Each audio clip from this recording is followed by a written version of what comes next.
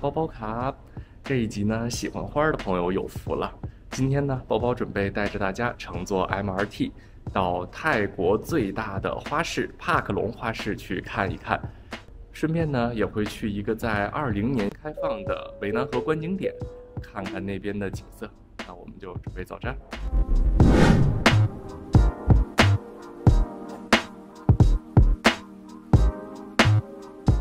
现在呢，我们已经到达了色纳查站，因为这一站呢离大皇宫和玉佛寺就非常近了，所以这一站的装修风格也是华丽丽的。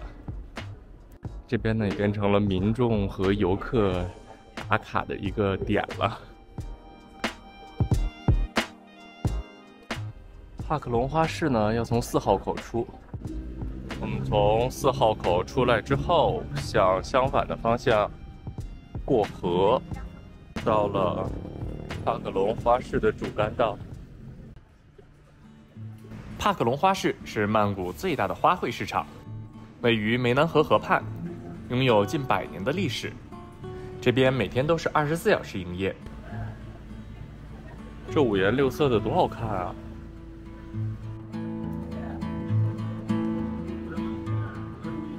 这家店跟一个超市一样。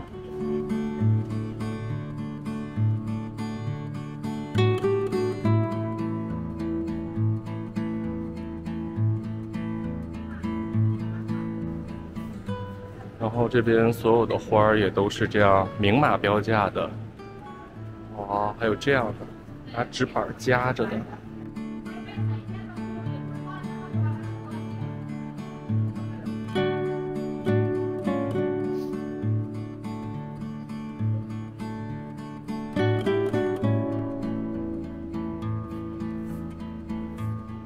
我只觉得原来买菜才有这种架势，原来买花也可以这样买。还有这个像芦笋一样的，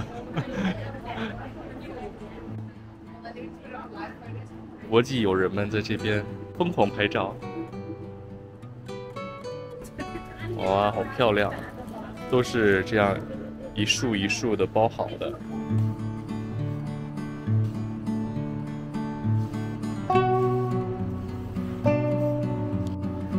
选完以后，在这边结账就可以了。真的像超市一样。这边店真的非常非常的多，就关于花的一切你都可以找得到。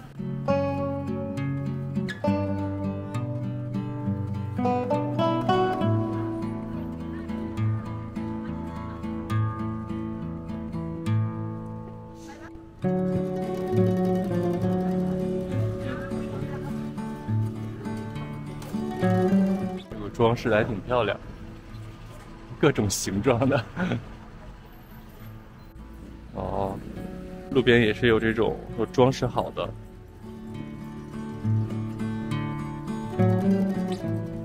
真的就觉得你只要花上60铢、100铢，就能给自己、给喜欢的人一个这种 surprise， 哦，真的就好爽。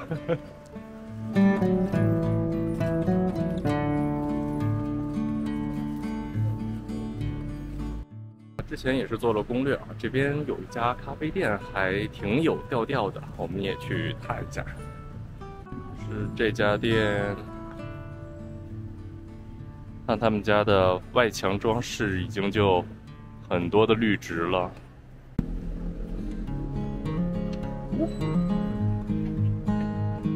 也是有一些这种装饰品在里面售卖。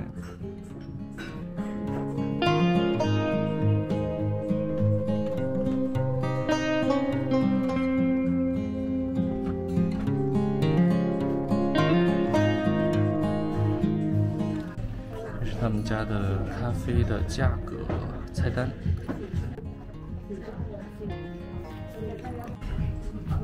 这家装饰真的还不错。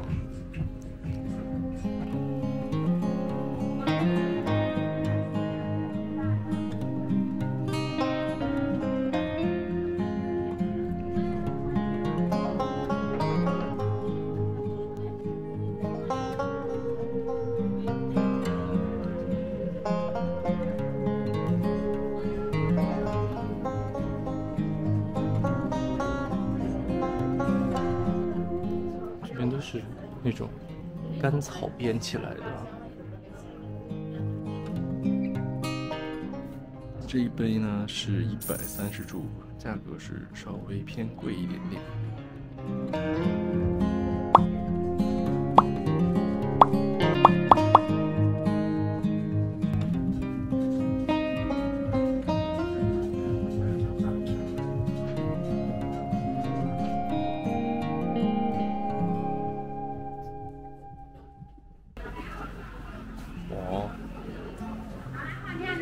这边都是在穿茉莉的花段。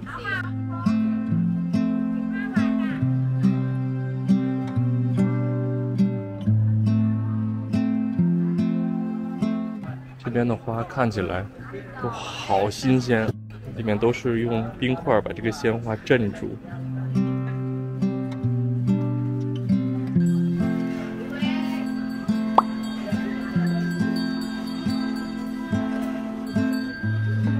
而且很奇妙的是，这一片都是花的市场，转过来紧接着这边就是蔬菜和水果的市场。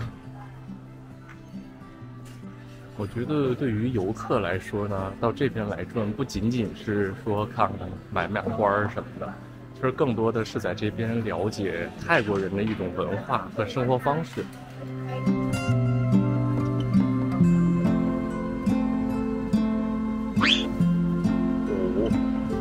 厉害了！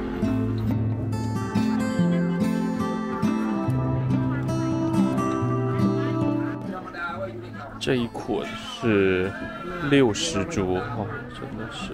我要来一份这个，看着好漂亮，回去找个瓶子插上。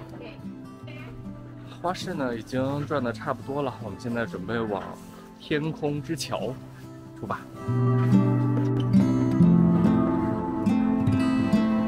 在途中呢，这边是拉玛一世的纪念碑，我们远远的看一下就好了。这个地方有点难找，这么个小道，我觉得一般人也不会敢随便进来吧。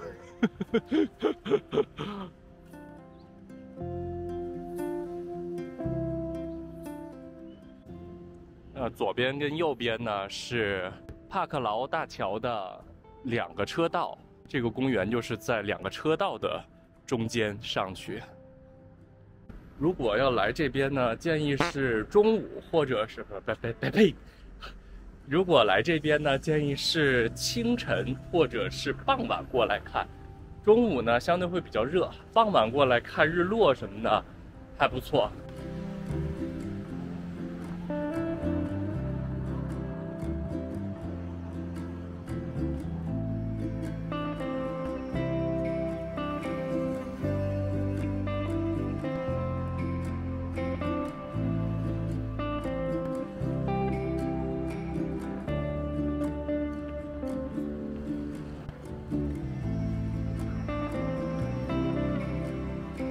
其实呢，这一站在这里也是有码头的，从码头下来之后可以直接就上这个桥。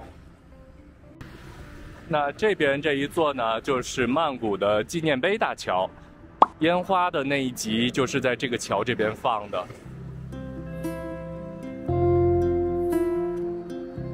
被称为天空公园，所以这边的绿化做的也是非常的多，这边全是种的草。前面也是，全是种的树。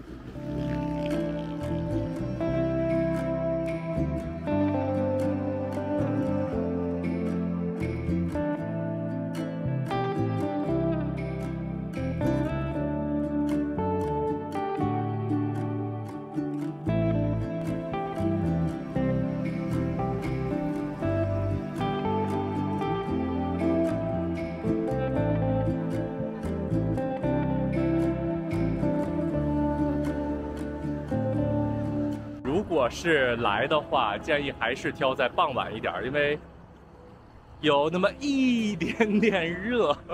今天还算好，有点阴天，比较凉快，而且风很大，可以看见都吹起来了。